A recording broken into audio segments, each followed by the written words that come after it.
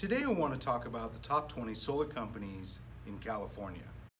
OHM Analytics, a solar panel analytics firm, just released their top 20 solar companies in California in the year 2017.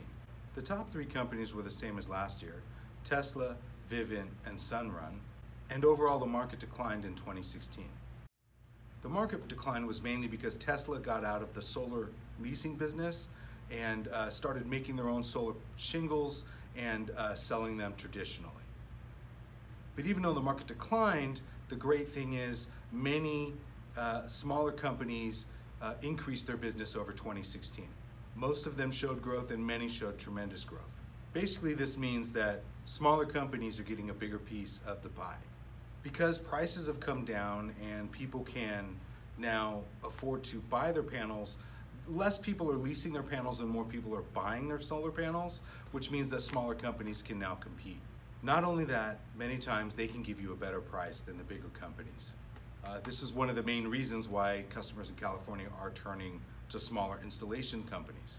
In 2016, the big 3, their market share was 39%, and in 2017, it decreased to 29%. The next 15 installers made up 24% of the market, and that's the first time that big of a chunk was made up of smaller companies.